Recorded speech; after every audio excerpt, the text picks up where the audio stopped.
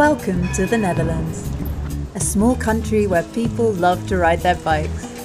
To work, to school, to the supermarket, to bars and restaurants, basically to everywhere.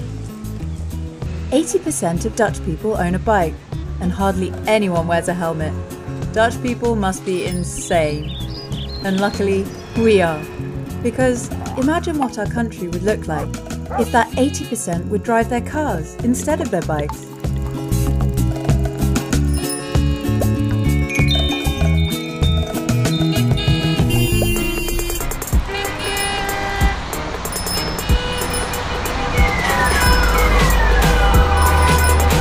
Needless to say, riding is an awesome alternative.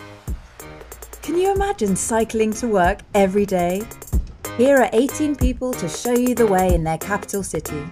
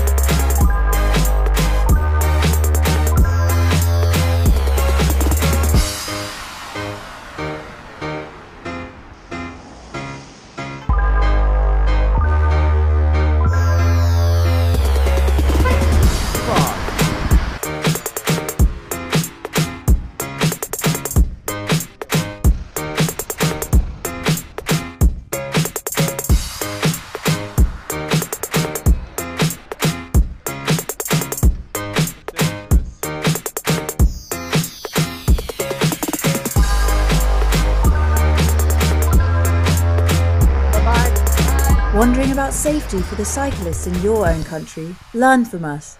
We weren't always such a cyclist-friendly country. In the 1950s, most Dutch people travelled by bike. Cycling was very safe. However, the car was becoming more and more popular and pushed the cyclist out of the way. Motorised transportation was prioritised and cycling became more and more dangerous.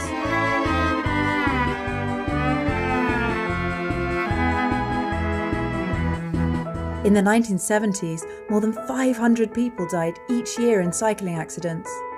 People became tired of this and started protesting, calling for safe cycle paths and car-free zones.